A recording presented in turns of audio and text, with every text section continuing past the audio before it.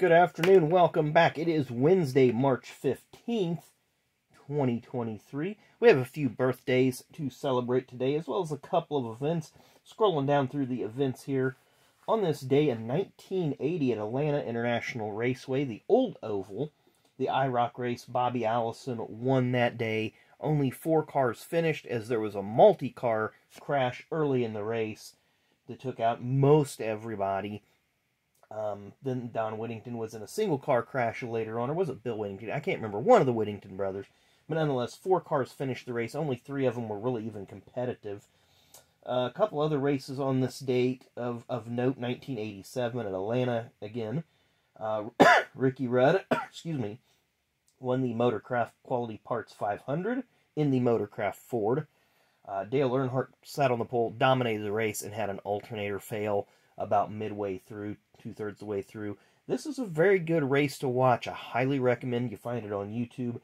It's very entertaining. It's an ABC race, so if you can stand Jim Lampley and Sam Posey's commentary throughout the race, and their just their verbiage that they use that is very non-NASCAR, it's an entertaining race to watch from the standpoint there's a lot of action, a lot of attrition, a lot of passing, and so forth. So a very, very good finish as well. Also on this date, 1992, Bill Elliott won by nearly a lap over the field. Harry Gant, I think, was the only other car on the lead lap that day, as Bill was in the middle of his 4-race win streak starting off the 1992 season.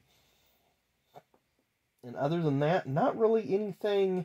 Last Cup race on this date was at Phoenix in 2015. Won by who else? Kevin Harvick. He's got probably the best record of anybody at Phoenix, and he's got one more shot to get his 10th win at the final race of the season, and I could see that happening. As far as birthdays today, we will start in 1962, I believe. Yeah, 1962 on this date. Former IndyCar hot young shoe. He came on in the early 80s. Mr. Josele Garza. Here you have a couple of his A&S cards from the mid-80s. We'll flip these over so you guys can see some of his stats. So, and this says 1959. That's funny. Look at that. They got different birth dates. How about that? Again, going through these cards, you find different things. So this is his results from 1985. This is his results from 1986. He drove the Schaefer Beer Machinist Union car. We have a crew chief here is next. Born on this date in 1970. Mr. Andy Graves. So we'll take a look at the back of it. Of course, he was Terry Labonte's crew chief for a period of time. And then our final birthday, excuse me, still battling a little bit of this dust inhalation, so I apologize. Born on this date in 1958, journeyman driver in the NASCAR series for a number of years, Mr. Mickey Gibbs. Of course, we sent off to him a couple years ago, TTM. Here he is, a 91 Max, working on one of his Days In sponsored cars. There he is in that failed Team of 3 car. Of course, that was owned by Sam McMahon or McMahon, depending on who pronounces the name. Barry Dodson was crew chief. Lou LaRosa was engine builder. This was supposed to be a super team. That was the car they ran in the Daytona 500, and Pro Set couldn't even get the picture centered up. Mickey was released mid-season.